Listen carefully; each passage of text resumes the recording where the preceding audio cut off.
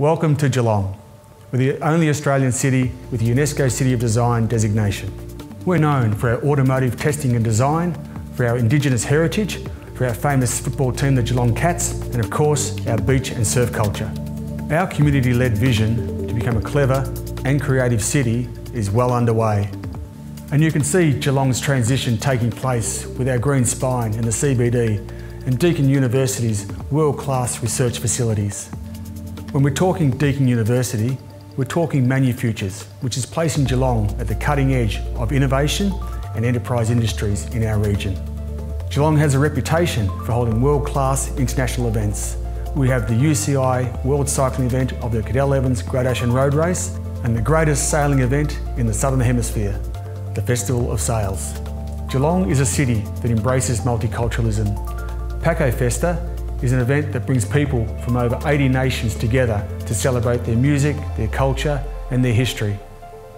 It's early in our journey, but we're proud to be UNESCO City of Design. People often think that design is about how things look, the colour, the shapes, the aesthetics, but actually design is so much more. It's about how it works.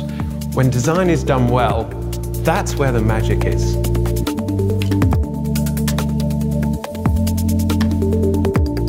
Central Geelong has a terrific DNA. It's got a north-facing bay with a terrific robust grid system with an overlay of smaller streets and really tiny lanes that invite you to explore, and some terrific civic buildings which are really shaping the character and the sense of pride in this central city.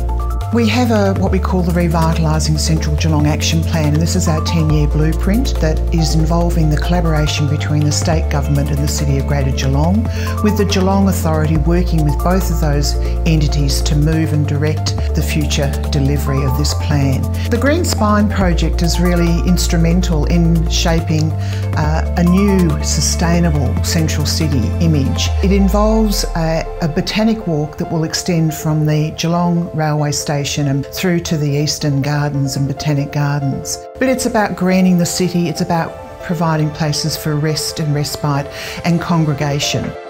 Carbon Nexus here at Deakin University, together with Ostenge and Rockler, have come together to develop a 100-year life bridge which meets the requirements that have been put out by the City of Greater Geelong, looking at green procurement. Depending on which textbook you read, the geopolymer has got a greenhouse footprint of around 20% compared with concrete. And this product enormously reduces the embedded energy and the embedded carbon. And also by using carbon fibre in combination with geopolymer, you're developing a material and a structure that's going to enable really unique design as well.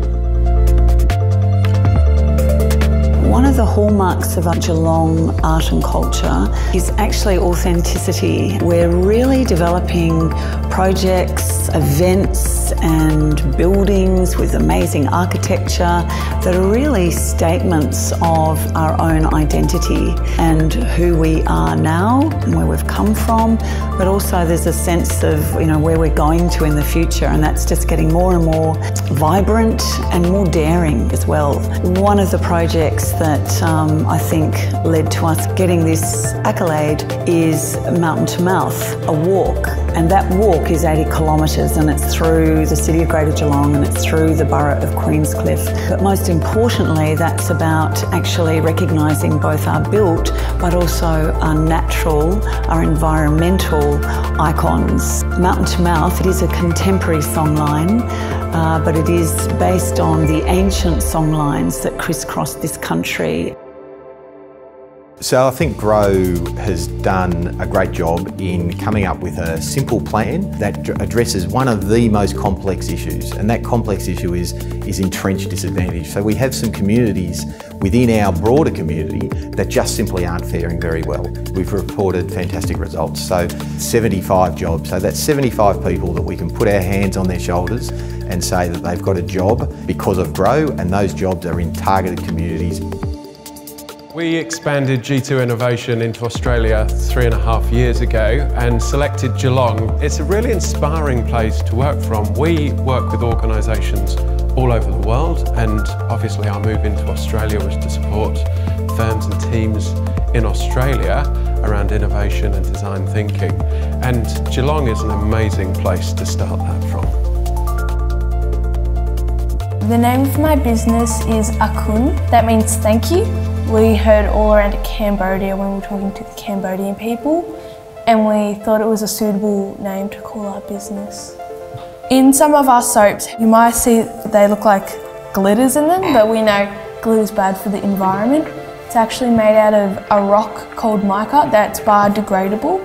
And so kids in Cambodia can wash their face with it and they won't get any glitter in their eyes and it won't harm them.